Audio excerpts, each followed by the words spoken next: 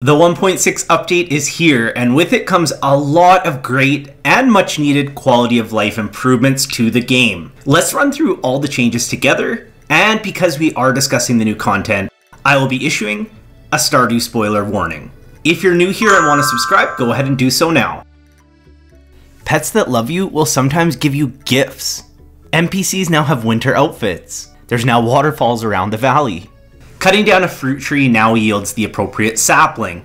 In addition, a silver quality fruit producing tree will produce a silver quality sapling. Gold quality fruit tree, gold quality sapling, and so on. And finally, the more mature your tree is, the less time it retakes to grow. So redesigning your farm is going to get way better because you don't have to sacrifice all your mature fruit trees if you want to switch things up. Jellies, juices, wines, and pickles will now appear as the color of the item that was used to make the artisan good. This will be helpful to find out which wine or jelly you're looking for, and it'll be so much easier to sort through all your chests that have stacks and stacks of artisan goods in them. There's now an animal tab that shows you all your pets and animals and how many hearts you have with each of them, and if you've pet them today. It used to be slower to harvest right to left, and now it is just as fast as harvesting left to right. The time it takes to make your pet ghosts, or in other words, be able to walk through them, is down from 1.5 seconds to only 0.75 seconds. No more passing out before making it to bed safe and sound. There's 4 new cabin variants. You can now eat mayonnaise. This one is such a troll move by ConcernedApe because he specifically said in the past on Twitter that the thought of eating mayo grossed him out. However, I think this was the right but very gross call personally. Your sword will now have the same area of effect when swinging, whether you're facing up, down, left, or right. Previously, if you were facing down or towards the south of the map, you had a little bit less range. I find this a very helpful change because you do start each room in the mines at the north or the top half of the map, so it's very common to be walking towards and facing downwards when you're slashing your sword. No more dying in the mines. If you're enjoying the video so far, please leave a like so other 1.6 update players can find this too. There are 4 new home renovations: dining room, attic, expanded corner room, and cubby. These do cost money, but you also get them refunded if you remove them from your home. Spouses can no longer regret their decision to marry you. Well, at least not for the first 7 days. Fixed a bug where your spouse cannot lay in bed depressed for the first 7 days after your wedding. It's being called the honeymoon phase. The community center fish tank now becomes an actual fish tank when you complete it. There's now a special items and powers tab to replace the wallet. The wallet area now tracks a selection of progress markers. There's 2 new breeds of cats and dogs to choose from. You can now place hats on dogs and hats on cats. There's some major UI improvements, including sound in the night event show an icon when an event is happening, indicating that a sound is playing. Robin's menu will show how long a building will take to build. The farmhouse and pet bowl can now be moved through Robin's menu. That is huge. I never thought we'd get to see the day where we could move our farmhouse. There's now a really cute jingling sound when running with the Cinderclown shoes on. There are many new NPC dialogues, including custom gift reactions, and dynamic dialogues which react to things that happened. Baby Toss now has a chance to crit.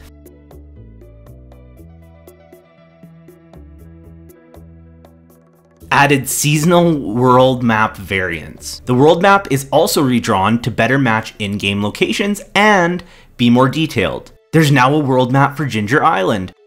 And speaking of Ginger Island, you can now use the mini jukebox and play whatever kind of music you want. The farm computer can now be used anywhere to see a summary of that location instead of only the farm. This is going to be so great, especially for Ginger Island.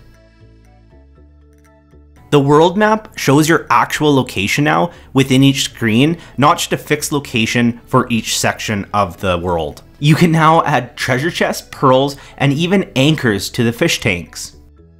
There's even more secrets and Easter eggs that are now added to the game. There are many more accessory options in character creation. There's now a skull cavern statue that can be used to toggle hard mode in the skull cave after you've completed the QI challenge for the first time. Added some new rare ambient critters, summer butterflies, and a brown bird variant. I think this is the Brownbird variant. I've never seen this one before. Town trees are now real trees, but we still can't cut them down.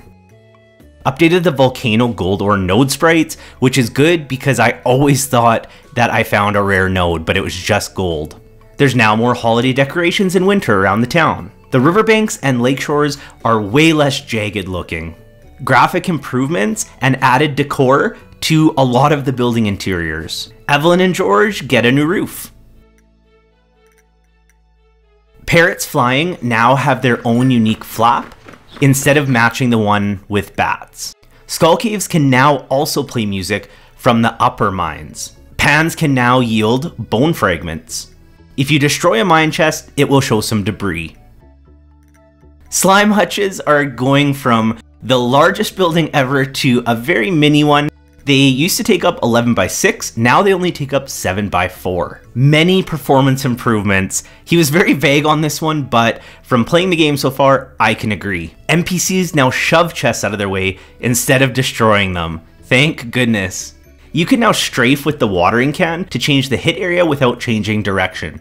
No more rewatering the same crops over and over. You can refill slingshot ammo by right-clicking with the same ammo, similar to how you put bait onto the fishing rod. Planting cactus seeds on the farm now fails and says not available, versus just planting it and it dying overnight. Holding a tea sapling over a garden pot shows the red-green placement tile to make it much easier to plant those tea saplings.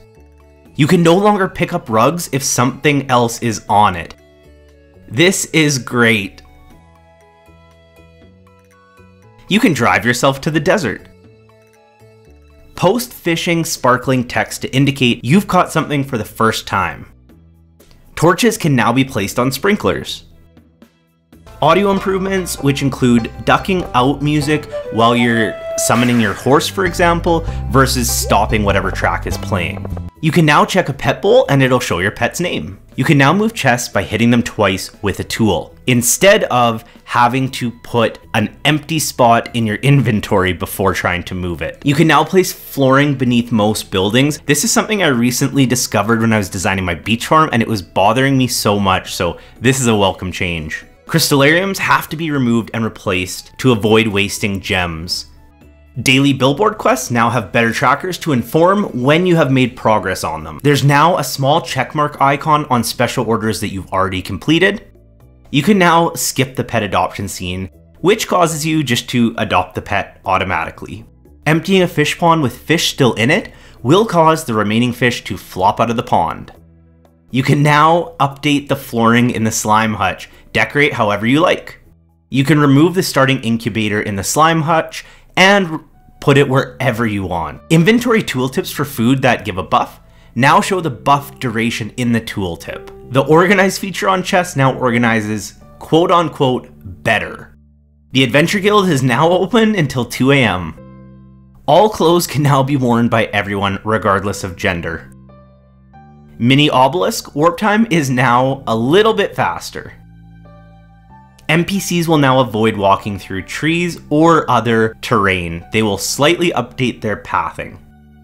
Cabins are now one menu item in Robin's shop, and there's a button to change the appearance of which cabin you want. Pet icons on the inventory tab are now replaced with the current date, since they have their own tab in the menu now. Newly colored artisan goods can now count as their specific color for QI quests and the dye menu. Clams are finally considered fish, which matches all the other shellfish. Character randomization is now a little less random, and some new hairstyles and accessories are added to the mix. The pan no longer yields the same thing if you pan at the same spot twice in one day. The map no longer closes if you click on an area that is a point of interest. Festivals now have map and dialogue changes every second year, just to mix things up a little bit. Added a new interaction with the horse.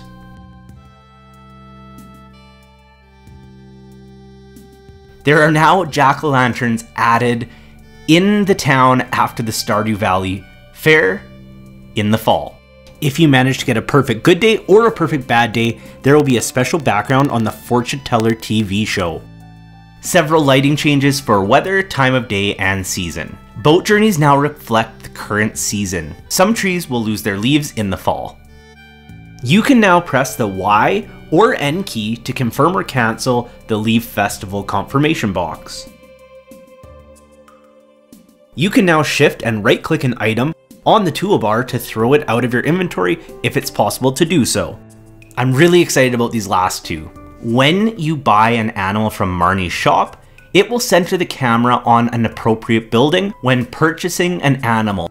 No more scrolling through your entire farm map.